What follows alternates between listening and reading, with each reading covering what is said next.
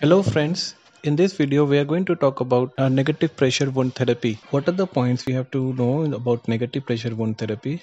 Negative pressure wound therapy is a wound management technology that utilizes a negative pressure of about minus 125 millimeter of mercury for management of various types of wound. We are going to look at the indications. The indications of negative pressure wound therapy are: it is used when the primary closure of the wound is not possible, as in chronic wounds, ulcers as in venous ulcers, pressure sores, or diabetic foot ulcers. In case of open abdomen, it can be used for temporary closure of abdomen, and in case of partial thickness burns.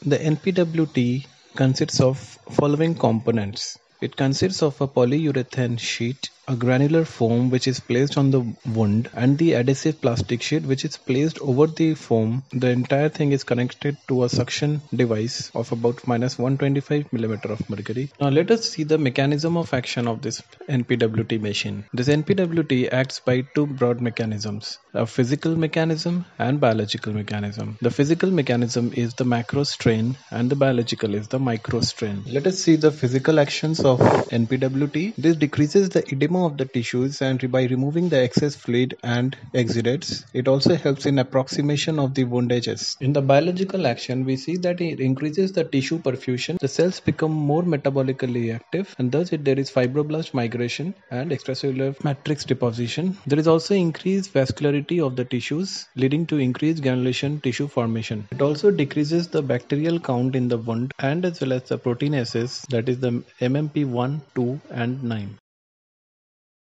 Now let us see the advantages of NPWT. This is a cost-effective method of wound management. It decreases the hospital stay as well as it improves the graft uptake. But at the same time, it has few limitations. The NPWT suction causes discomfort to the patient. It has few limitations. It restricts the mobility of the patient as well as the negative suction causes some discomfort to the patient. And rarely, when it is placed over the gut, there might be development of intracutaneous fistula. These are the images before NPWT therapy and after NPWT therapy. So these were the few points about NPWT as a short note for exam. Stay tuned to this channel for further exam oriented videos. Please drop your feedback in the comment section and thank you for watching this video.